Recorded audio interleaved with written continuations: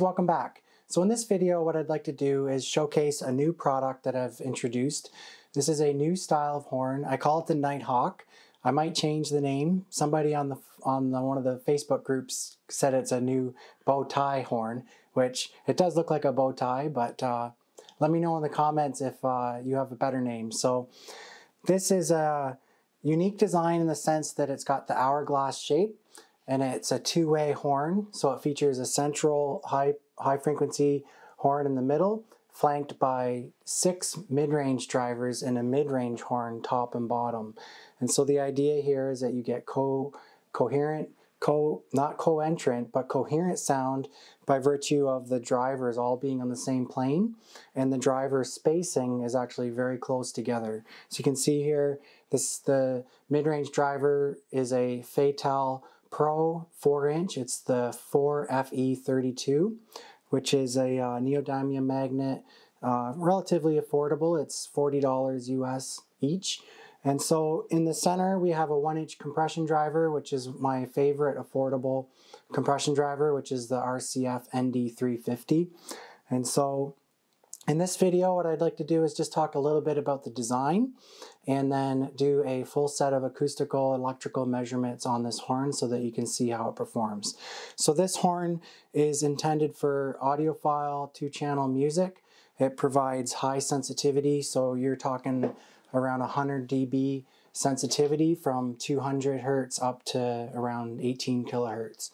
And so this also can be used for pro audio type sound reinforcement because of the overall maximum SPL output capability, which is around 130 decibels.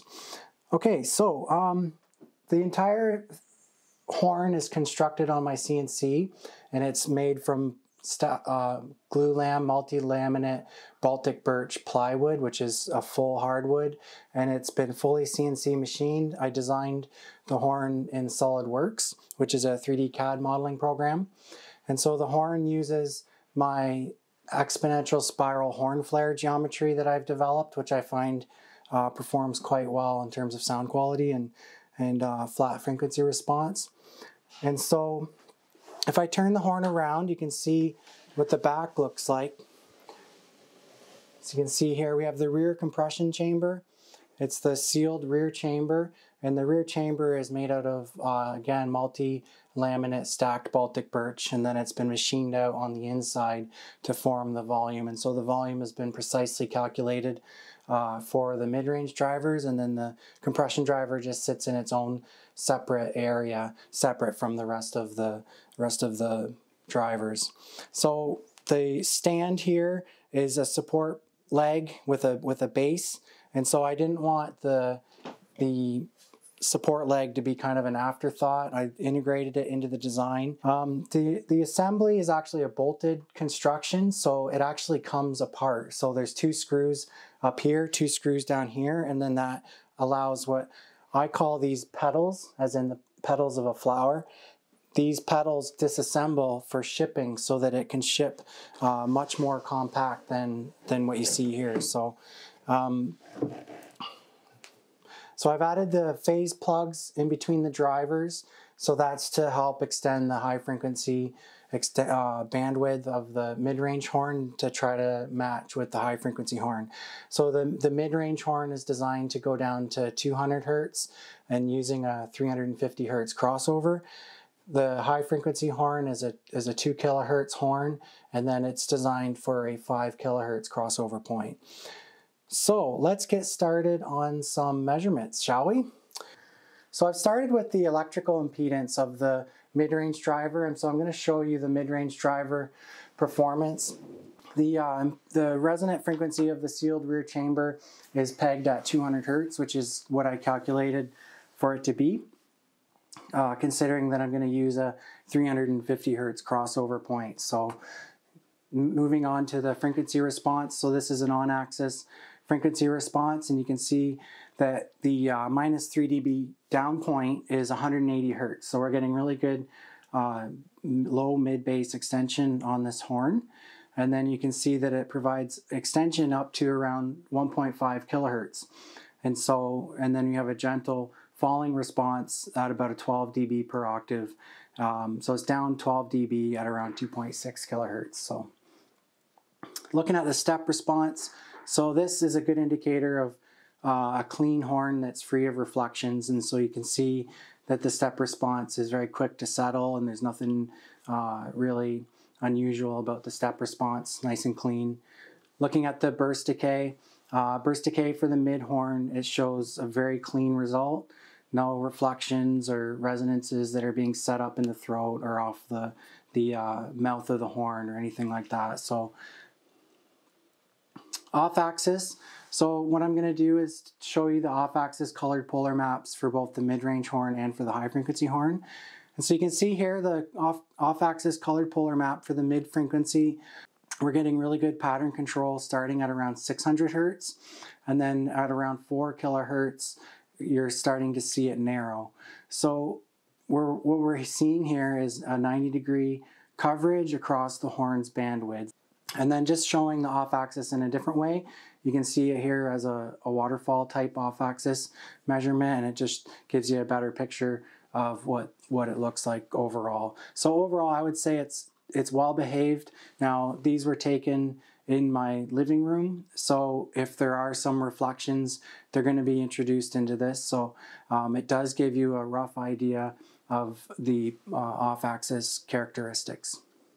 So distortion, just a note on the distortion, I don't always show distortion, but what it does show is that there's no issues and that there's nothing that would actually be hindering you from achieving the ultimate sound quality. So what I'm saying here is that the distortion could actually be lower than what I'm showing here, but it's actually just simply showing that there's no issues. So what we're seeing here is that the third harmonic distortion is only at 0.2%, and that is around 1 kilohertz. So we're getting very clean, low distortion sound quality from the mid-range horn.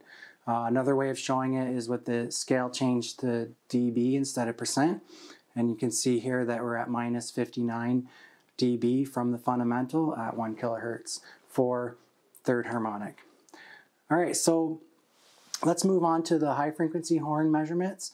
And so this, like I mentioned, it's using the RCF ND350, which is 1.7 inch.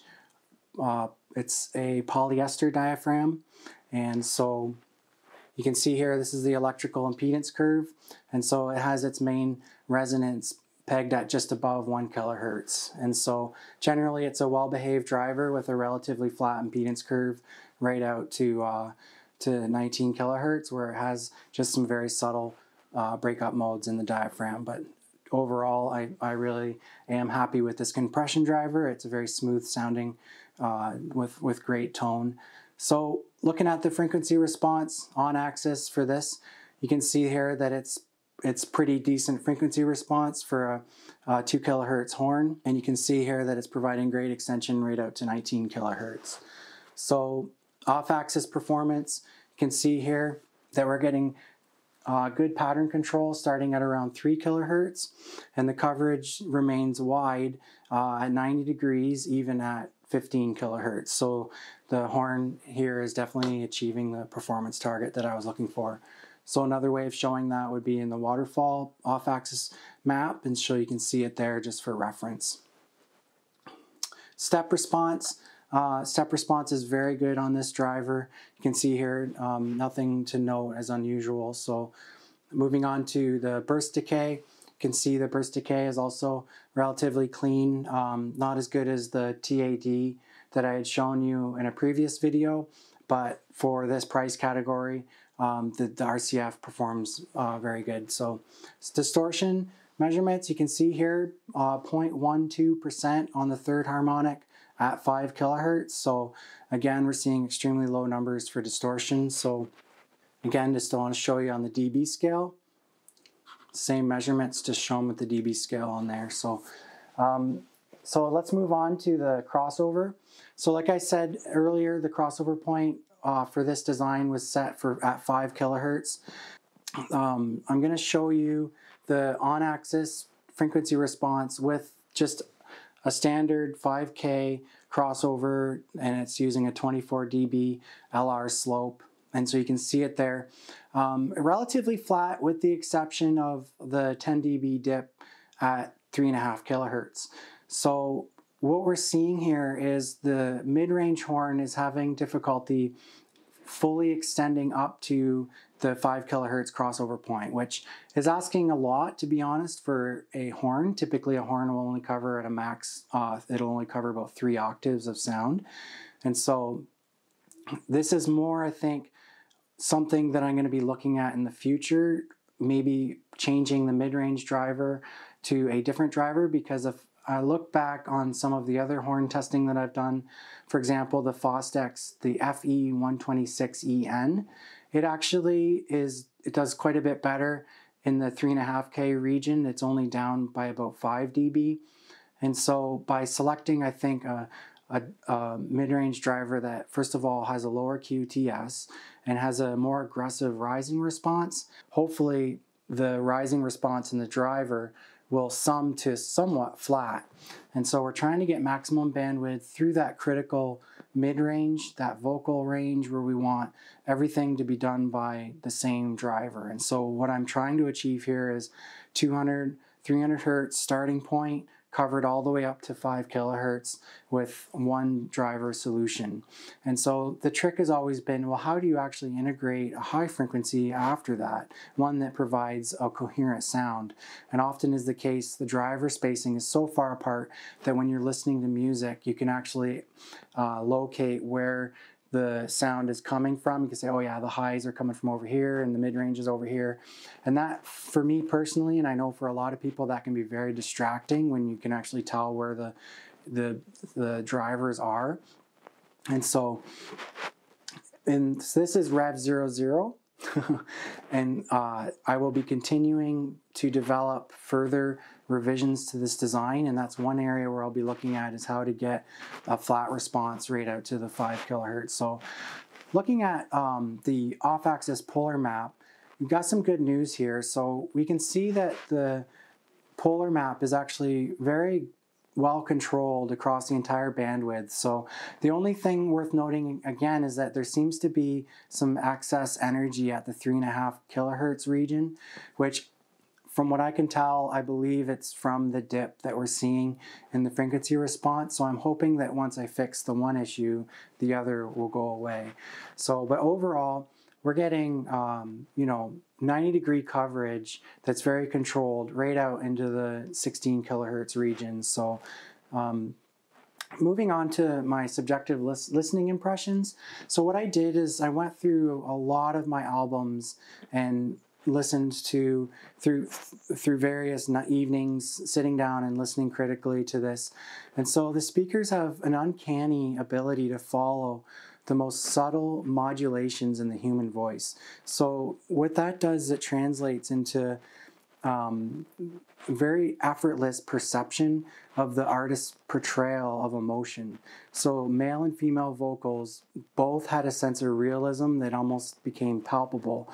And so it's most often in the case when you have that level of mid-range clarity and realism that it becomes a very defined window of sound that doesn't extend beyond the physical speaker.